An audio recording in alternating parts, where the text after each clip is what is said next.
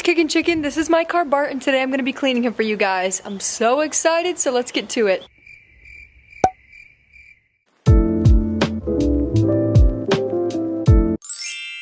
So my car is a Volkswagen Beetle and he is oh my god, I literally was looking for that yesterday. My car is a mess, like just utterly really gross, disgusting even some might say. So I'm gonna need to start from the inside and just get out the 400 water bottles I have in here. I'm gonna grab a trash can and start doing that. And then rip the mats out to like get ready to soak them in the bath.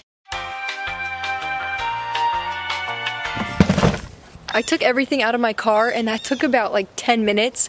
I have so much stuff in there and I didn't know that I had. The best finds of the day, I might have to show them here. Probably my Woody water bottle, I've been missing that for a while.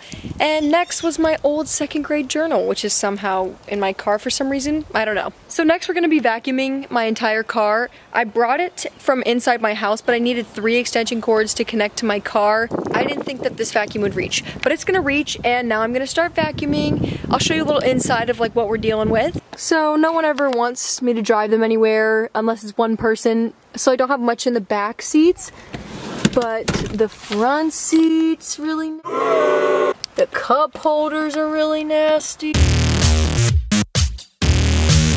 Everything's a little bit gross, so I'm just gonna vacuum my darndest, especially this thing. How the heck are you supposed to clean this out? Like, I don't understand it. Let's get to it, I guess. I'm about to try the vacuum. It appears to not be working. Let me figure out what's going on with the electrical thing, and I'll be right back. The vacuum cleaner now goes from my car into my house, straight back to the wall. I don't know how this is gonna work, but this is test 2. That's my other dog. He's a little jealous that I'm out here, but we're gonna test the vacuum cleaner. Hopefully this works. Oh! Ah!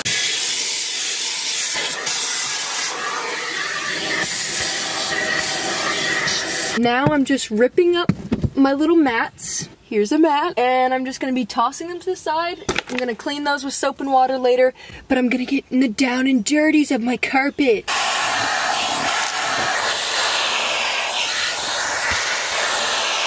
Now the little Bart's all vacuumed out, I'm just going to wash the outside, and then we can get to the decorating. So fun.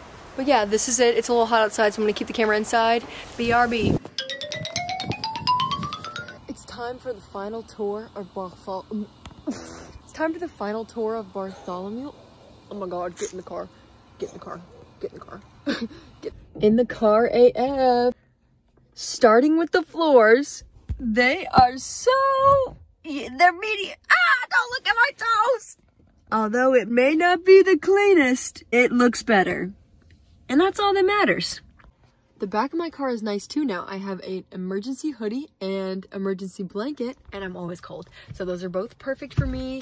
And in the front of my little car, I have my cloud spotting journal for when I see pretty clouds. And I have my parking pass for school.